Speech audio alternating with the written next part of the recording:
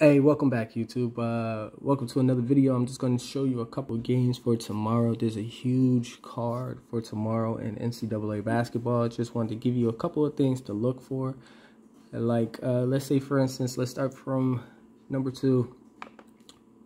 Starting this section right here. Now, everything in red are the teams that play tomorrow.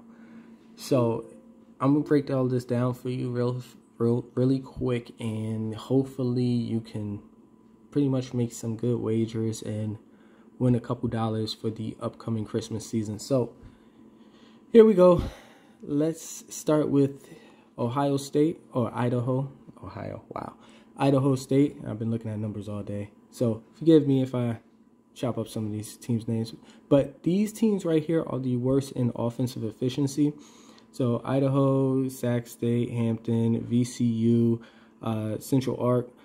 These teams are the worst. Now, obviously, you have a couple other teams that's in here that pretty much are worse, are the bottom of the barrel when it comes to offensive efficiency. This is the worst. So you have Mississippi Valley, you have Central Arc. Also, you have Central Arc over here.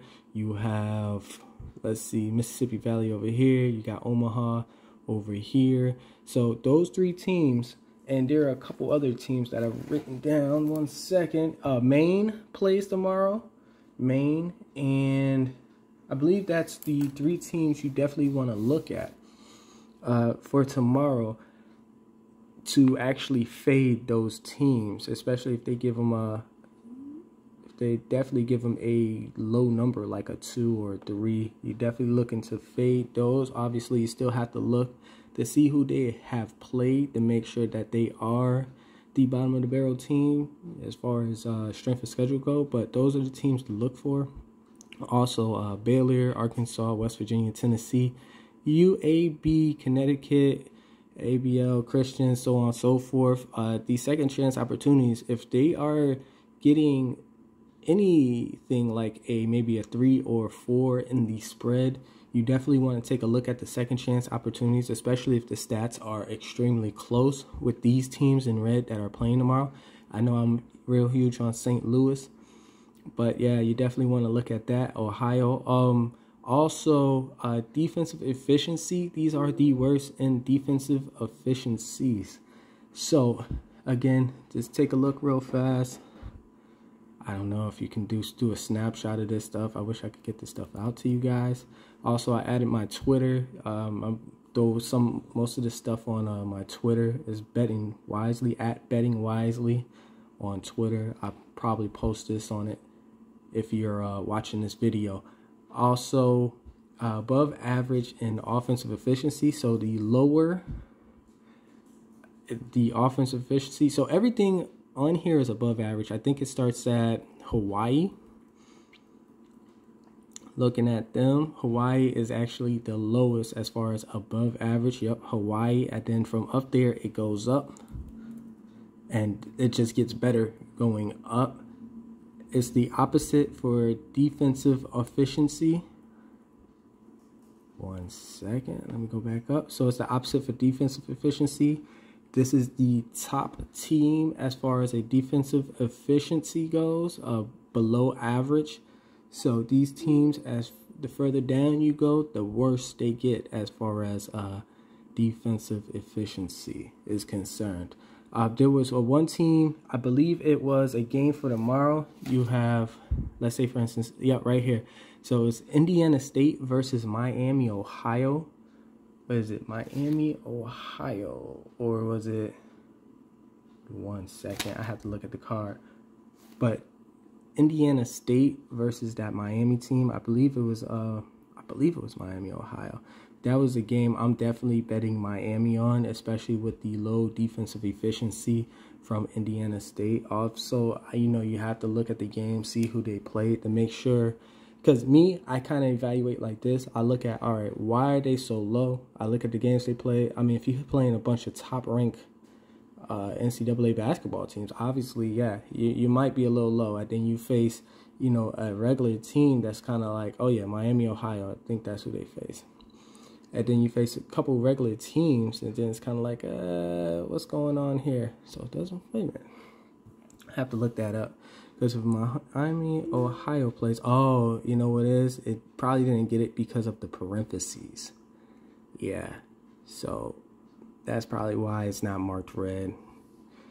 So, going back into what I was saying. So, yeah, you look at some of these teams and you're like, all right, above average. So, like I said, anything in red. So, this is actually supposed to be in red. But, again, yeah,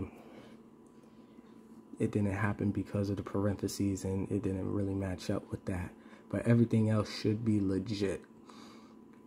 Let's go to three-point shooting teams. You know me, I like to, all the three-point shooting teams, if they're all together, if they're playing against each other, I like to look geared towards the over, especially if they are high in pace as well.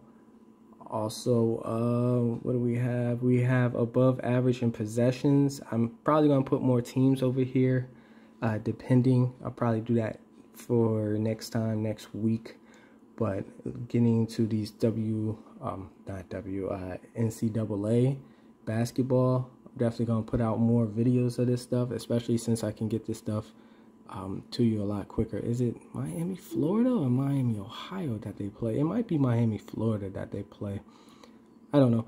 But also, here's another thing. You kind of want to look at, you got below average in defensive efficiency. Actually, let's go to below average in offensive efficiency.